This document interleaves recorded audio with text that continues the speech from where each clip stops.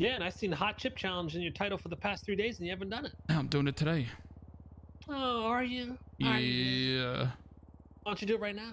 No, because ruin my inside, so I do it towards the end. Dumb fuck. Ruin your insides? What are you, a fucking baby? Toddlers eat that shit. Dumbass. I have irritable bowel syndrome. I shit blood. What? Yes. With spicy food. That's not IBS. Yes, that is. That's something else. No, you're not supposed to eat spicy food because your intestines get ripped apart.